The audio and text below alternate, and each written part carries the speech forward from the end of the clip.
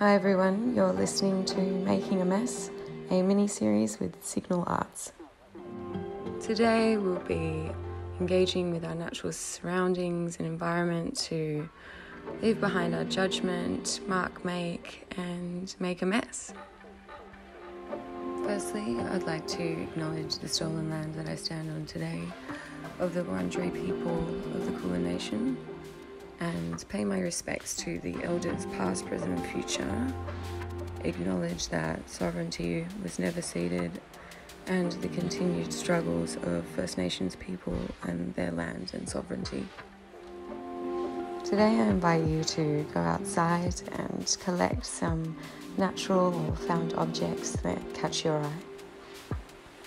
Using paper in your preferred medium, maybe pen, crayon, pencils, pastels, you will select one or a few of your objects and draw them without looking at the page. You may draw them continuously without lifting your hand off the paper, or you may choose to jump around the page and go from object to object. Our next exercise will be using our touch, and by closing our eyes we will feel the object with one hand and draw simultaneously with the other. You may decide to draw abstractly what you feel, or attempt to draw the shape of the object as you feel it.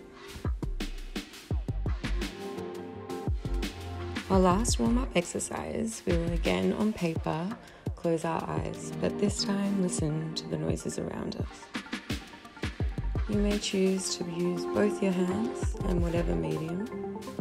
You can let your eyes move your hands. It may be to a song you've already been playing, it may be the birds in your yard or the street, it may be cars passing or roadworks.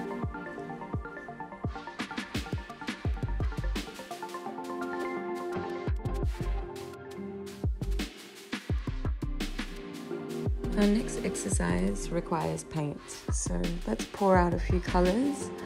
Maybe mix some together that you'd like to use. They may embody the way you're feeling or how your environment feels to you. And with all your natural found objects, I invite you to explore mark making with these objects. Use them as your tools.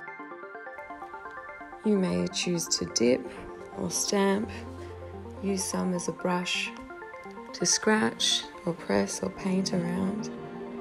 You can use them to slap or hit the page. You may have found something to roll around on the page or canvas.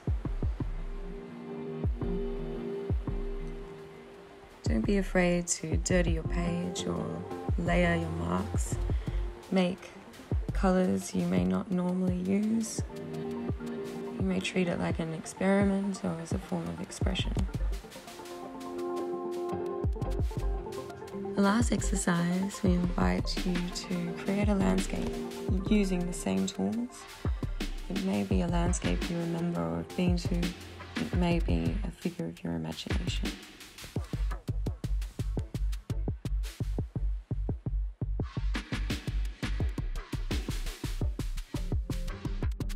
We hope you enjoyed this video and you got to exercise your creative freedom and make a mess.